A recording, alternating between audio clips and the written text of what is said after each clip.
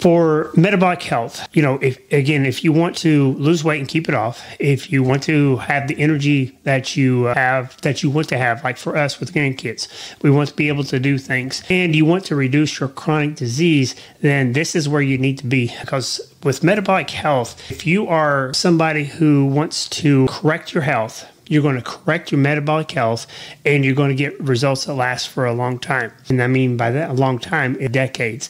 So too often I see, and right now it's January 1st when I'm doing this. I don't know when you're listening to this, but on January 1st, all kinds of people have resolutions. They want to lose weight. They're going to go on this diet. They're going to start taking this pill. They're going to have this program. And again, I think those programs, those medications, those supplements and things like that, they are helpful. But the key is, not going on something quick fix, pretty much depending on your weight, of course.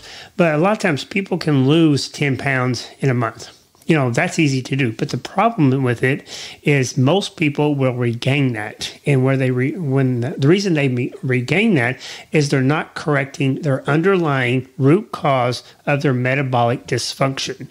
Now, metabolic dysfunction is when your body is not using the things that you're giving it, whether it be your sleep, whether it be your exercise, whether it be what you're eating. Are you taking time in prayer?